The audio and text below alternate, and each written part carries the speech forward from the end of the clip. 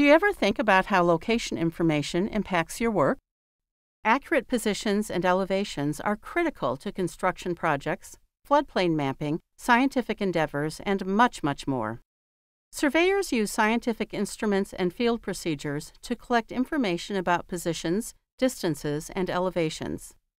Then, this information is used to create geodetic datums, reference frames used at a national level to assure consistency across mapping applications.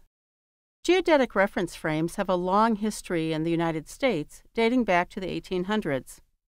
In 1807, President Jefferson signed the act that established the Survey of the Coast.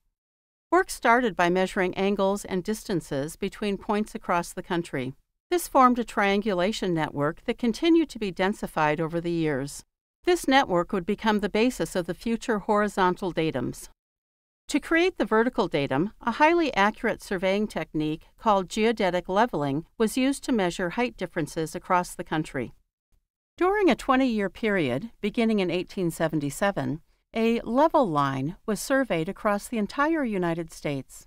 As the network of level lines across the country expanded, this became the basis for future vertical datums. There were many tools and instruments used to complete these geodetic surveys, and some are still used today. For example, theodolites have been used for centuries to measure angles. A variety of other tools have been used over the years to measure distances, including chains, bars, and invar tapes, continuing to today's total stations, which can measure angles as well as electronically measure distances.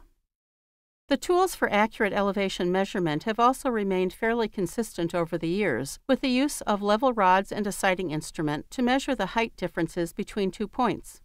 Today, a laser may replace the use of a telescope, but the approach remains the same.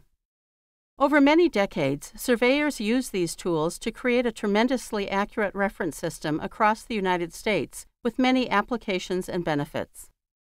The North American datum of 1983, called NAD 83, is the horizontal datum for the United States, and much of NAD 83 is based on the extensive triangulation network established over decades.